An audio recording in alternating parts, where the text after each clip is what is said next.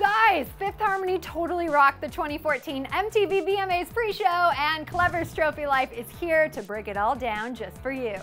Yeah, you better believe that our fave 5 gals took the stage during the pre-show festivities and totally owned the red carpet, turning it into their stage.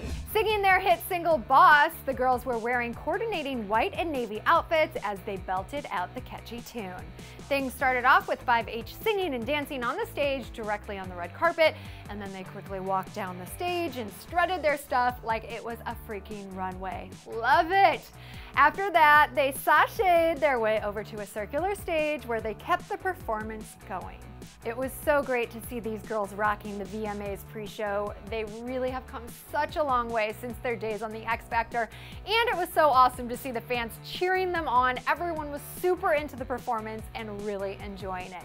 Plus, if you guys remember, Ariana Grande rocked last year's pre-show for the VMAs, and look how far she's come since then, actually winning tonight. Only good things in store for these gals, I know it. And can I just add on that we love the fact that Fifth Harmony sang live? You go, girls! So what did you guys think of their pre-show performance? Hit the comment section to share your thoughts, then click over here to get the breakdown on Ariana's break-free MTV VMA performance.